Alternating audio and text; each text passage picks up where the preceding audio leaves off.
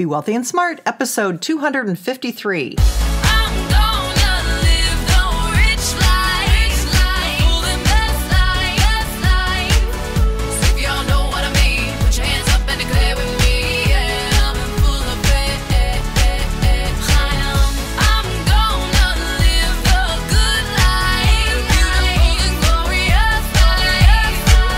Step into a world of wealth and financial freedom without budgets, boredom, or bosses on Be Wealthy and Smart. And now, here's your host, Linda P. Jones. Welcome to Be Wealthy and Smart. I'm Linda P. Jones, America's Wealth Mentor, empowering women and men worldwide to financial freedom. On today's show, I'm going to share with you a true, fun story about how to cruise and get the most value. But before we get started, I wanted to let you know about another awesome podcast called Profit Boss Radio. Profit Boss Radio is hosted by MBA and certified financial planner Hillary Hendershot, who highlights inspiring women who have created success in their financial and professional lives. Each week, you can tune in and hear how women have paved the road to sustained success with both beliefs and actions. Check it out at profitbossradio.com.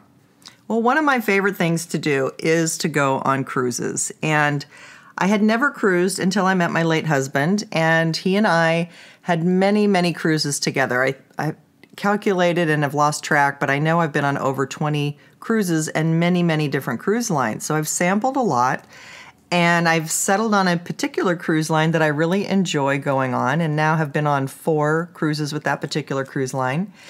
And anyway, I wanted to tell you a story, a true story, about 2 different groups of people who went on this cruise line and had completely different experiences and completely different ways of spending the same budget. One, I think, not very wisely, and the other, I think, very, very savvy and be wealthy and smart-ish, if you will. So let me tell you this story, true story. There were 2 sets of people who wanted to go to the Caribbean on a cruise. We'll call them Team A and Team B. Team A got a 7-night cruise from Miami to Puerto Rico, St. Thomas, St. Martin, and St. Kitts. And the budget for both of these groups was about $3,300. Team A spent $3,200 and bought their tickets. They were regular class tickets, meaning they weren't any special upgraded class, and it was a 7-night cruise. Team B went a few weeks later than Team A. They didn't catch the same exact 7-night cruise, but they did catch a 5-night cruise to Puerto Rico, St. Thomas, St. Martin, and St. Kitts, and got it for only $799, and it was an upgraded class. There's a special class that if you are in that particular class, you get certain additional benefits. Not only does your room have a balcony, you also get to embark on the ship first. You get to disembark the ship first. You get a special dining room for just your class of passenger, which is a little bit smaller, more exclusive than the main big, huge dining room. And you also get access to the Persian garden. It has heated tile that you can lay on, these heated tile lounge chairs. It has a sauna, steam room, hot tub, etc. Of course, you have to pay extra for any massages or things like that, but you can hang out in the Persian garden if you're in this upgraded class. Okay, so Team A and Team B spent vast amounts of different money on their ticket. Now, granted, Team A was getting 2 more nights, but they paid a lot more money than the $799. $3,200 certainly is a lot more money than the $799 for the 5-night cruise that the other team got. In addition to going on the cruise, there are packages that the cruise line gives you, and you can choose what those are. And both teams chose the same packages. One is a $300 shipboard credit. You can spend any way that you want, including using it for your tips if you want to have that pay for your tips, and also for your meals, for beverages, etc., shopping, whatever, however you want to spend it.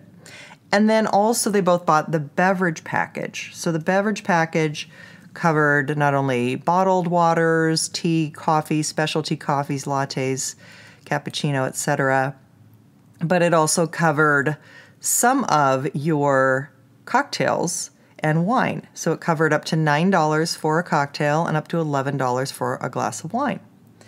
So both of these teams go on their cruises. Team A goes on their cruise. They choose to take part of their credit and spend $175 of that $300 credit on internet access. Now, cruise ships don't have very good internet because they're satellite connections. So the connection is very spotty at best, but you have the convenience of being able to go right on the ship and use the internet. So it's convenient. So that's how Team A chose to spend $175 of their credit. But the rest of the cruise, they were completely concerned about using up their credit because they knew that they already had tips to use their credit for, and they didn't really want to spend any more money out of pocket. So they were constantly writing down how much they spent and trying to keep track of it. But the worst thing was they really didn't understand or ask about their beverage package. So literally, they didn't realize that most of their alcoholic beverages were covered. So they were really stressing, thinking if they bought a $9 cocktail, that it was going to cost them $9 instead of realizing it was covered under their beverage package. And so even if they had an $11 martini, it would have only cost them $2 because $9 of that was covered under their beverage package. So they were really stressing, wanting to order drinks, but thinking it was too expensive, so they really didn't order drinks. And they decided to spend their time laying in the sun and reading books, which is fine, and going to the restaurant at night, the dining room, and then after dinner attending the free entertainment. But it was hard to take advantage of anything like the specialty restaurant. There are three. There's an Italian restaurant, a steakhouse, and a really amazing California cuisine restaurant. So they didn't take advantage of those. They didn't go to the spa. They didn't shop because, again, they felt like they were really, already had blown their budget. That satellite internet ended up being super hard to connect, and they had a lot of frustration with even getting to the internet. So that didn't even work after they paid $175 for it. And then after paying for the internet and tips, they realized, pretty much all of their budget was used up. But they did go into the ports, and they ate lunch every day at a restaurant in the port, which, remember, they had already paid for food on the cruise. All of their food is covered on the cruise. All they had to do was go back to the ship and eat for free. But instead, they chose to spend their money eating lunch at the port. Okay, well, that's their prerogative. But, again, they're double paying for something that they really could have gotten for free if they had just gone back to the ship. So Team B chose to spend their money quite differently. Team B chose to spend their money, $135 of it, on a spa massage. So they had a nice massage at the spa, and they figured they wanted to connect to the internet, but rather than be charged $175, they decided to go on shore. And each day when they were on shore, they would look for an internet connection, a Wi-Fi connection. And in some ports, internet was free, or at other places, it was maybe $7. Sometimes you could go to a restaurant, order a cocktail, and get free Wi-Fi. So really, Team B spent less than $20 on the internet during the trip. And, again, some of that was really for the beverage, not really for the internet. Because Team B also had free access to the spa, the heated lounge chairs, the sauna, the hot tub, and steam room, they could hang out in there. And because of their special category of class, they also had that exclusive dining room where they could eat there and have spectacular meals. So they spent their days in the ports, exploring the ports, and collecting free gifts from the merchants, because there was information that if you went to certain merchants, you could get free topaz necklaces set in silver, for example. And so they each collected 7 different topaz necklaces for free, a charm bracelet, a token coin from the island, etc. And they got all this free merchandise that they could give to kids or grandkids and have some fun with that. They enjoyed shopping, and while they were shopping, they were treated to free champagne wherever they went. So they had free champagne during the day and got lots of free drinks. And in addition, they were able to negotiate some nice prices on jewelry and gemstones and could stay within their budget because they hadn't spent so much on the cruise itself. They had money left over to actually buy some nice jewelry.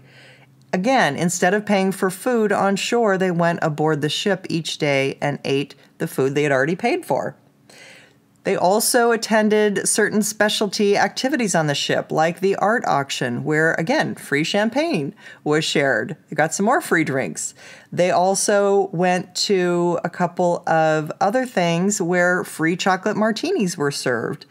And the last evening, they ate at a specialty restaurant with an amazing experience where you order on an iPad and you tell on the iPad, you answer questions about what kind of food you like, and then the food just starts coming. You don't even really have to order. They just start bringing this amazing assortment of food. And that was all absorbed by their onboard credit. So nothing out of pocket additional on the ship. And so here we have these two sets of travelers, took almost the same cruise, but had very, very different results.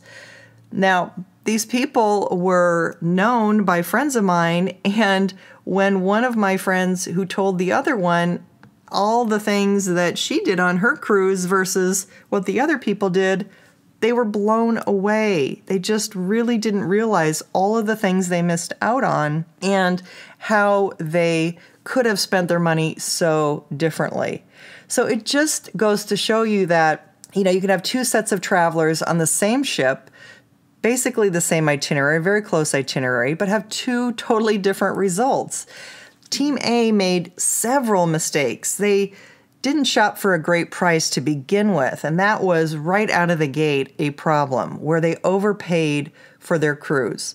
Then they didn't get the upgraded class, which actually only costs an additional $100, and they didn't get all the special privileges of going to that special class, like the preferred embarkation and disembarkation, the dining room, and the spa.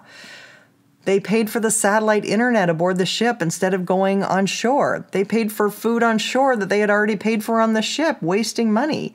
And they didn't understand their beverage package and what it paid for, so they skimped on their drinks and couldn't really even enjoy a nice evening with a couple of cocktails.